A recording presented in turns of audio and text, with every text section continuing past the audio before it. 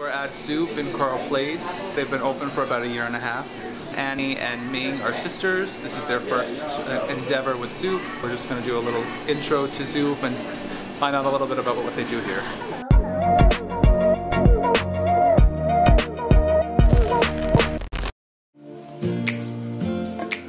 I'm here with Annie Hsu at the Zoup, that's Zoup with a Z, in Carle Place, New York. She's one of the franchisees. She started this with her sister about a year ago. You're going on your first anniversary? We are, yeah. How did you get started with Zoup? We found Zoup through a franchise broker. He has a portfolio of different franchises, and he introduced Zoup to us. We have a very wide variety of soups.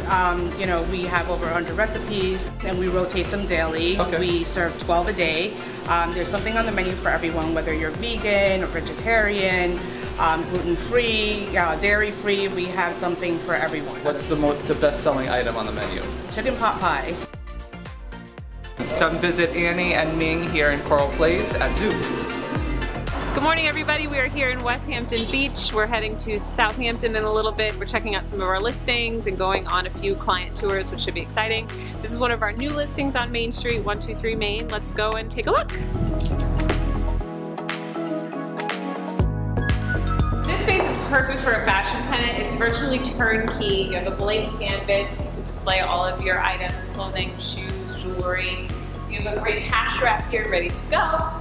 And back here we have dressing rooms. There's some storage in the back and a bathroom. So really, this is the beauty of the Hamptons. You have spaces that are turnkey. A lot of Manhattan companies are coming out, want to capture the audience out here in the summer. And this space is ready to go. We're leasing the remainder of the spaces. We have a few leases out, working on some trendy, pretty cool tenants to go in here. We want to have some nice food, some fitness, daily needs. I think the town's pretty excited about it. What's up, guys? I'm Chris, also known as C Money, part of the digital media team here at Sabre.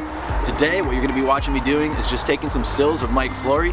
You know, it's 2018, so here at Sabre, we want to step up our social media presence, posting a lot of stills, a lot of videos, all that content. So make sure to follow us on Instagram at Sabre Real Estate, and of course, all of our other platforms.